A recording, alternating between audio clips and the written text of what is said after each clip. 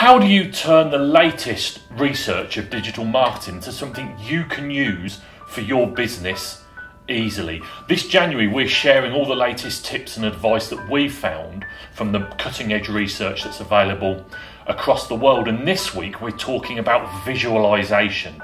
And what does that mean? That means that in the world we live in, people want to see visual things. So we know, and we've shared it before, that over 76% of all online activity is video based. And if your business wants to get noticed, it needs to make sure that it's part of that 76%. Why? Because we know from research that when people watch a video, they're much more likely to accept and attach themselves to the messages that are in there. And if they're accepting it, and if they're attaching themselves to it, they're much more likely to share it or to recommend it to other people. So the encouragement for you this week is to think about how you use video to promote your business in 2017, how you use video to differentiate yourself.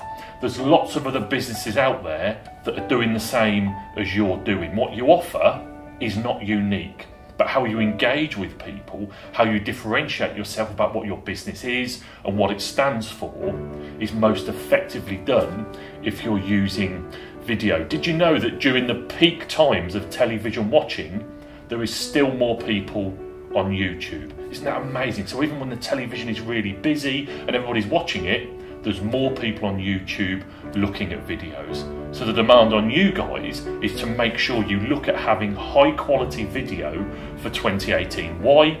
That's what people want. And if that's what people want, they want to find you, they want to engage with you, they want to see that you're different. And if you can show them that, you're much more likely to lead the life of Riley.